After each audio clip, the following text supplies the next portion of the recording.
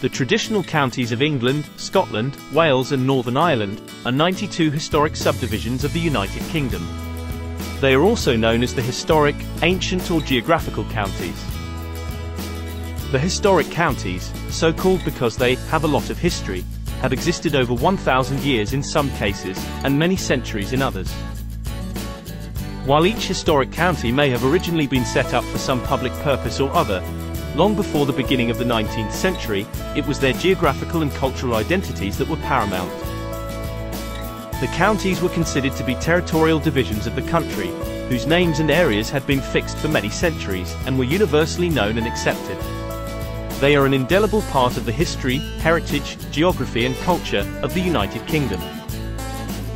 However, particularly since 1974, many county identities have been unnecessarily eroded, while some have been crushed almost to the point of extinction. This is mainly as a result of confusion created by the misuse of the term county and misuse of historic county names in local admin zones. Let's rescue them before it's too late. 1. Maps and roads to include historic county boundaries. 2. Remove the term county from the names of local admin zones. 3. Realign ceremonial counties to match traditional counties. Simple they may be, but they are only achievable with legislation. We therefore work with parliamentarians from all political parties. Our campaign is not about the boundaries of local admin zones. Our campaign is about promoting and better celebrating our historic counties, the ancient territorial divisions that have defined local culture for centuries. Despite many supportive government statements over the years, some of these traditional counties are in danger of being lost forever. The current confusion surrounding Britain's counties stems from the fact that there are currently 3 different definitions of county in law, when only one is necessary. This confusion is compounded by the term county being used to describe local admin zones, whether or not they are actual counties. Implementing our objectives would end this confusion and rescue county identities, allowing counties to return to the only role they had for centuries before the advent of modern local government: geographical and cultural areas, unrelated to local administration. The division of England into shires, later known as counties, began in the Kingdom of Wessex in the mid-Saxon period, with many of the Wessex shires representing previously independent kingdoms. With the Wessex conquest of Mercia in the 9th and 10th centuries, the system was extended to central England. At the time of the Domesday Book, northern England comprised Cheshire and Yorkshire, with the northeast being unrecorded. The remaining counties of the north, Westmoreland, Lancashire, Cumberland, Northumberland, Durham, were established in the 12th century. Rutland was first recorded as a county in 1159.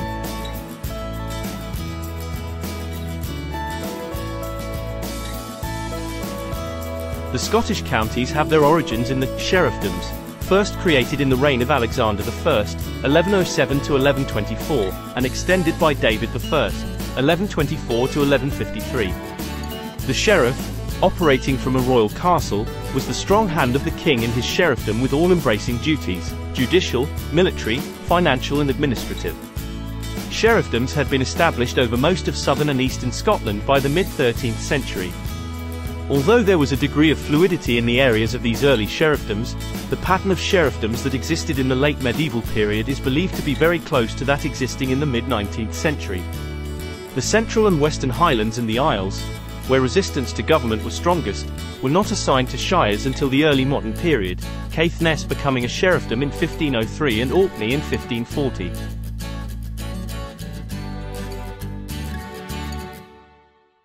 The present-day pattern of the historic counties of Wales was established by the Laws in Wales Act 1535. This act abolished the powers of the Lordships of the March and established the counties of Denbighshire, Montgomeryshire, Radnorshire, Brecknockshire and Monmouthshire from the areas of the former lordships. The other 8 counties had, by then, already been in existence since at least the 13th century. The historic counties are, however, based on much older, traditional areas.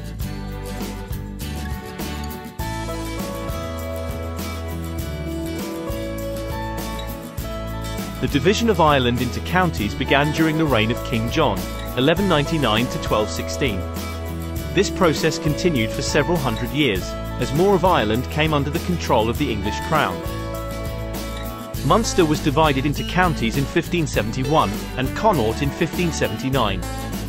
Finally, Ulster was shired during the reign of James I. The complete set of counties, as they are today, were laid down in 1584, with their modern boundaries not finally settled until 1605, or 1613 in the case of Londonderry, albeit that most of it had existed as County Coleraine from Anglo-Norman times. As in Wales, the counties were generally based on earlier, traditional areas.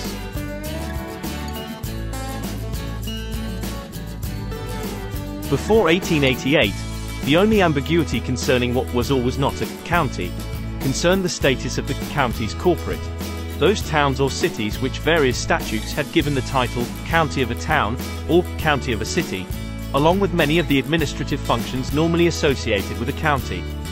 The county corporate status has generally been seen as an extra dignity added to a town, and has not usually been taken to mean that the town has literally been removed from its host county.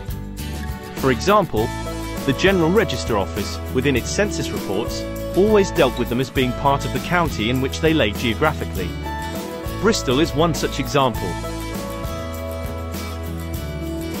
A detached part of an historic county can be defined as a small enclave of that county, which is entirely separated from the main body of that county, and locally situate, either entirely within the main body of another county, or between the main bodies and/or detached parts of two or more other counties. Many of the historic counties have detached parts.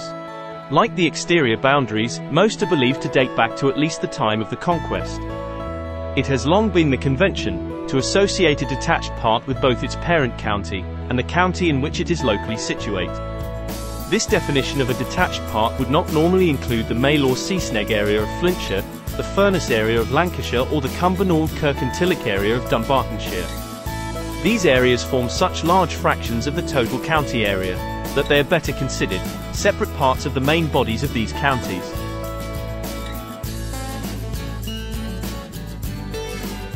While each historic county may have originally been set up for some public purpose or other, long before the beginning of the 19th century, it was their geographical and cultural identities that were paramount.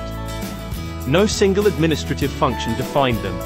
Rather, the counties were considered to be territorial divisions of the country, whose names and areas had been fixed for many centuries, and were universally known and accepted. The counties were clearly recognized legal entities. This is witnessed by the fact that innumerable acts of Parliament made reference to them, and used them as the basic geographical framework for various administrative functions.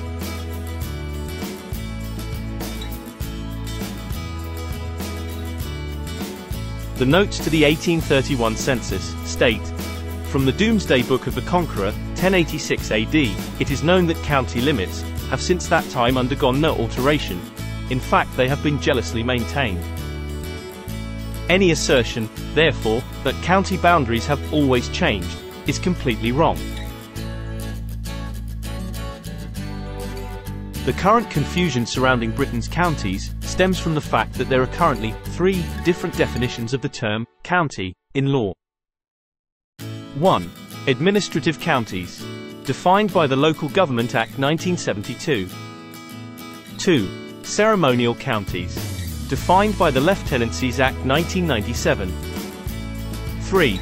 Historic counties, geographical boundaries that date back over many centuries. There is no need for definitions 1 and 2 to exist alongside the historic counties. It is therefore part of our campaign that the term county should not be used to mean an admin zone, and that ceremonial counties should match the historic counties. The result of this would be a return to just one definition of the term county, and end much of the current county confusion.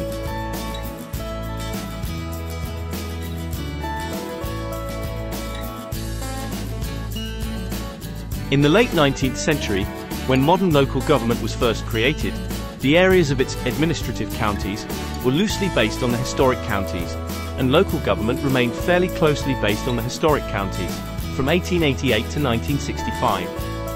However, numerous local government reforms since then mean that few local authorities now have an area anything like any historic county. Despite this, county and county council are still used in local government terminology. Many councils also use the name of an historic county, despite having a very different area from that county. Definition 1 basically refers to local admin zones, county councils, shown here in red. These have no need to be called counties, and the fact that they use this name in law is unhelpful to the actual counties, which predate the Victorian local government creations by many centuries. Definition 2 refers to ceremonial counties or lieutenancy areas, the geographical area defined for each of His Majesty's Lords Lieutenant. The office of Lord Lieutenant was created in the 1540s for the purpose of organising the local militia. The office has never defined the counties, which predate that office by many centuries. Prior to 1889, the Lords Lieutenant and Sheriffs were appointed directly to the historic counties, and their areas remained very close to the historic counties until 1974. There is no practical obstacle to a return to this approach. In contrast to England and Wales, many of the lieutenancies of Scotland are closely aligned with an historic county, and not aligned with current local government areas. This presents no problem to their operation. The Lieutenancies Act 1997 governs the organisation of the lieutenancies of Great Britain.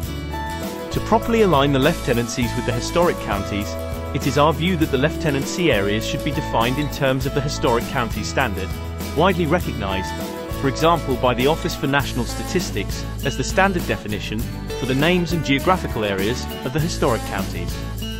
The practice prior to 1974 ascribed a Lord Lieutenant to each of the ridings of Yorkshire, to the Isle of Wight and the City of London. The Isle of Wight is part of the historic county of Hampshire, but has always had its own Lord Lieutenant, with the Governor of the island previously fulfilling the role. For the City of London, the post of Lord Lieutenant is held in commission, with the Lord Mayor head of the commission. We are happy for these arrangements to be the basis for realignment of ceremonial counties to match traditional counties.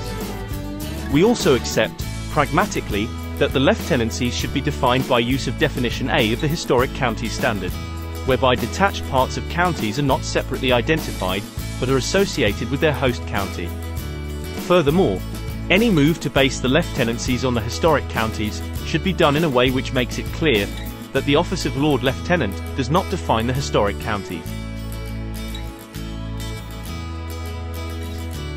The current chaos and confusion surrounding Britain's counties would end with the implementation of our objectives.